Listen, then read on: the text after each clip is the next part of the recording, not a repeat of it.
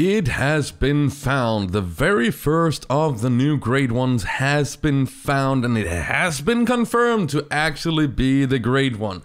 However, the story about it seems to be a little weird, and I don't know if it has been planted as a hint or whatever has been going on, but we're going to be looking down to all we know about this new great one that has been found on Te Avaroa, and let me be the first to say, I was wrong. I thought it was gonna be a fallow deer when all the initial clues about it got out. But it actually did turn out to be a red deer. During our stream yesterday, we actually ended up changing that belief as well. Because in the beginning of the stream, I was hunting fallow deer. But the more we played, the more evidence came out that it was probably the red deer after all, simply because they had messed a little with the racks on a few of the ones that we shot. They had also somehow managed to make the warning calls go silent on the red deer. So more and more indications were leading towards it being the red deer. And obviously this is not the one. Obviously I wasn't the one to get it. However, we do have pictures that has been posted in Discord, and honestly I cannot congratulate Usgur, I think is his name, enough on getting the very first great one. And it basically turns out he didn't even shoot it. However, we have some pictures to look through here, and let's just talk a little about it. And the zone where it was found is actually this zone over here. Now I have a fallow deer zone there. It does turn into a red deer drinking zone after 1800, as the red deer do drink at night here on Te Avaroa.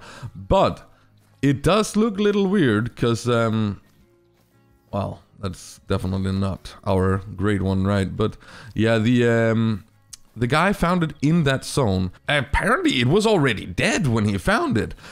Now, it doesn't look completely over-dimensioned, which I actually really like. They have done something completely different, and this opens up for the idea, if there's gonna be several new racks with the red deer, that they have different stuff stuck in their antlers. Because this guy actually had leaves stuck in the antlers, and the only way we actually have got confirmed that it is the great one is by one of the Call of the Wild devs in the official Discord has been out and said, yes, this is the great one.